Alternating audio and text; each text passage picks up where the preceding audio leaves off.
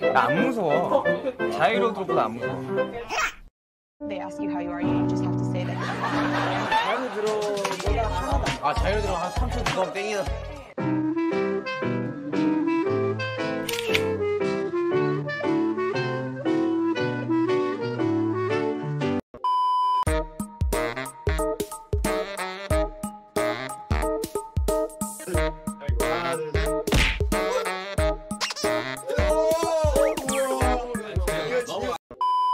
되게 멤버들 안 챙겨주는 척하면서 은근히 챙겨주는 그런 게 있어요. 침대래고 네, 침대래. 약간, 예, 그런 게 있어요. 침대래고 네, 약간, 침대래. 예, 그런 게 있어요.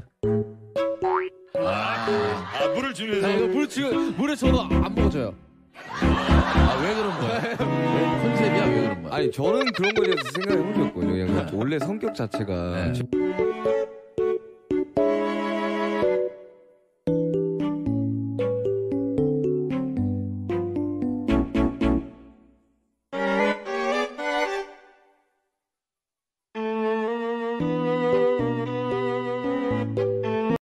고기장까지 해주셨네?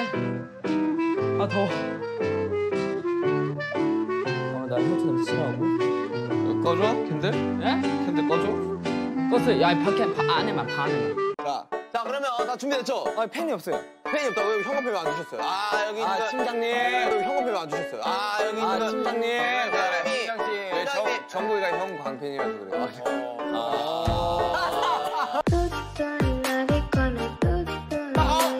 저기는 광팬. 저기 야.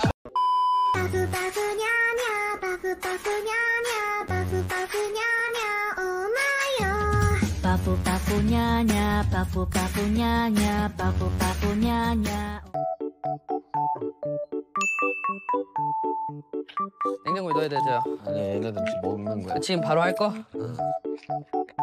닭갈비가 맛이 두 개네. 양념이랑 안 된 거랑. 이거 먹는 과자 이거는. 과자는 안에 넣어놓을게요.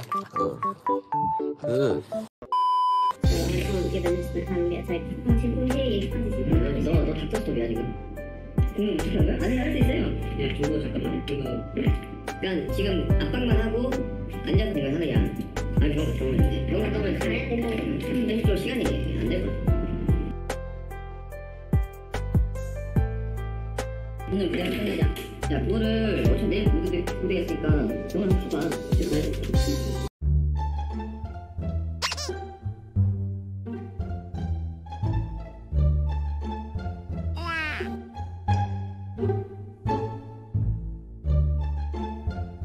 너무 행복하고 좋아 보이시네요, 여러분들. 네, 찍어드릴게요.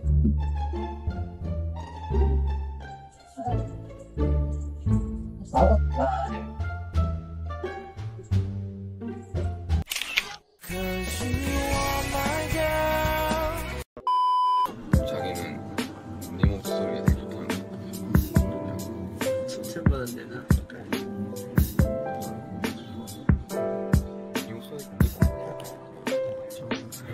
정국이처럼 잘하지.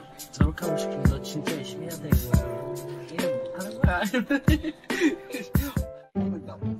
형 도와드릴 일 없나요? 괜찮아. 너네를 위해서라면 뭐 이 정도야. 거의 아빠네 아빠. 너희가 먹는 모습만 봐도 나는 배가 부르다. 내가 부르지.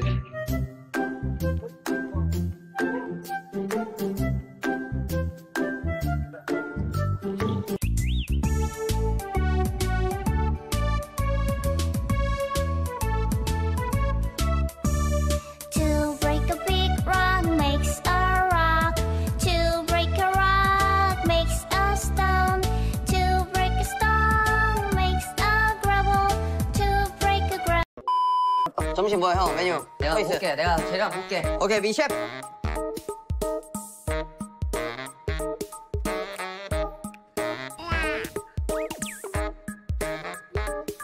짜장 떡볶이요. 짜장 떡볶이 짜장. 정국씨. 짜장 떡볶이. 짜장 떡볶이. 일부러 그려놓은 거 같아. 아, 그래?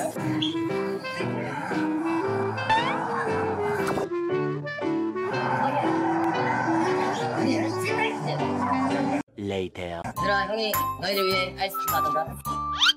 우와 대박. 이거를 도와줄게.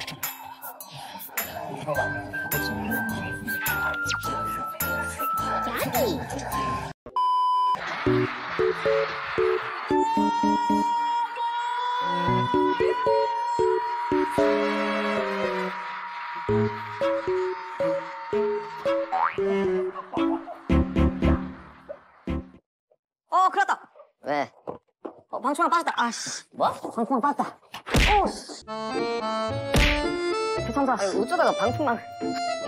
이쪽부터 넣어야 돼. 저기 목에 여기. 이거 어떻게 뺐지 이걸? 몰라. 어떻게 뺐냐?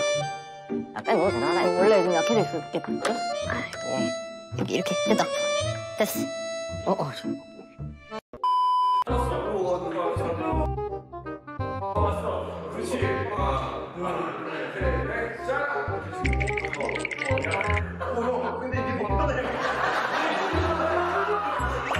슈가야. 응? 좀 먹어요, 와가지고. 나 아까 좀 먹어가지고, 야, 이거 다 됐어. 동나요, 이거. 정국이가 먹다 웃겨오는 거야, 너를. 온다. 야, 좀 뜨거우니까 좀 식혀서 먹어. 야, 명이나물 좀 많이 있어야 돼. 그래 해당을 그래. 씹어가지고 맛있으니까 껍질. 아우 야 이거. 채로 먹어. 나 이거 막 살아있네. 와, 잘 먹겠습니다, 형님. 바다 보이길 나와가지고 하는 거라고 가게가 있는 점인지 몰라. 굳이 여기 이쪽으로 들어왔는데 다 주택이었고. 헬로. 야, 안 돼. 야, 닥쳐. 야, 너보다 임마. 야, 안 돼. 야, sorry.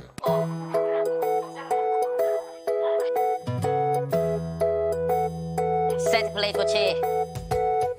자, 핑거푸드 드세요. 감사합니다. 이거 맛있습니다. 뭐야? 이거 뭐야? 형.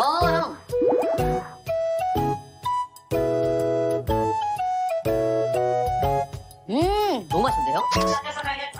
이거 밥하고 먹으면 되겠는데?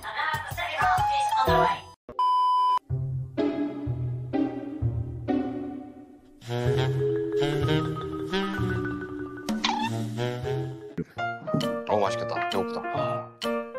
이거 이제 당면이랑 넣는 거 아니야? 저희 우동면 있어요. 우동면도 맛있지. 수민아! 에? 얘들아, 나와. 나 애들 불러올게. 뭐 먹자!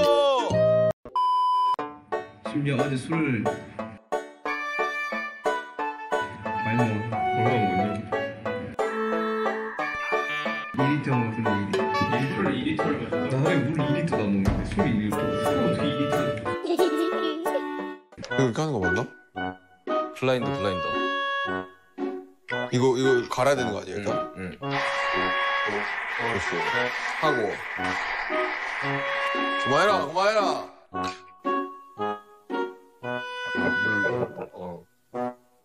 오, 커피 냄새. 와, 죽이는데? 팀은? 이해했어요. 집에서 좀 쉬고 있으라고.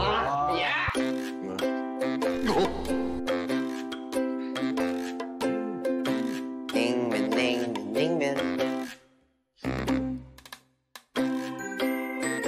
아, 시원하겠다. 되게 간단하네. 냉면. 해장냉면. 식초 줘? 아니, 저는 원래 싱겁게 먹어가지고 너 식초 안 넣지. 눈물도 없는 슈가 씨가 한번 코를 슈가이 잘할까요? 그러겠네. 네, 깨면 돼요. 형 하고 있을 때 동안 이렇게 계속 계속 하고 계세요. 네, 인터뷰 대단합니다. 저도 바늘을 끊었습니다. 근데 바늘이 그대로 꽂혀 있어요.